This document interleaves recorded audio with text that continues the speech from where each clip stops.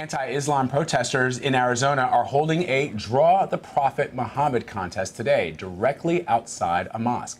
Get this, it's the same mosque attended by two gunmen who attacked a similar event in Garland, Texas earlier this month. The group putting on today's event says it's a freedom of speech rally. The event organizer says he wants to expose what he says is the truth about Islam. People call him an extremist. To me, it's just a Muslim following their book as it's written. These are the measures that we have to take to expose the true colors of this religion. Unfortunately, we have to hold a cartoon contest, as silly as it sounds, to be able to show the true colors of Islam. Here in America, we have the freedom of speech, and it is under attack from Islam. Religious leaders are encouraging worshipers to attend today's prayer services as usual. The Council on American Islamic Relations is speaking out against the protest during a press conference at 2 o'clock Eastern Time. We're joined now by Homeland Security correspondent Jeff Pegues. Jeff, what do we know about this group organizing today's rally?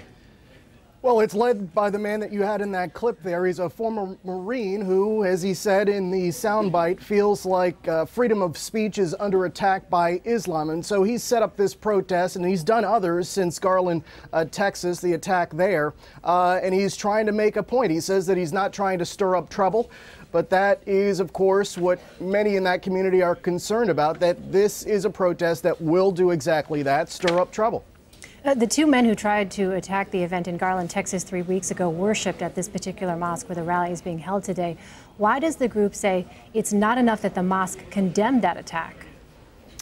Well, the man who's leading it believes that there is a radical ideology within Islam, and that's what he's trying to express in what are, by many accounts, very offensive terms. So, of course, I won't repeat that. But he's trying to make a point here, and he says this is about freedom of speech, and to just condemn the attacks is just not enough. And so that's why he has said numerous times that he's organizing this event, one of many that he's done. And Jeff, how is local law enforcement handling the rally today? Well, the challenge for law enforcement is trying to anticipate what may happen, that there may be some sort of backlash, may be some sort of attack, and that, of course, goes to the lessons learned from Garland, Texas, when Elton Simpson, Nador Sufi tried and failed in an attack on that event.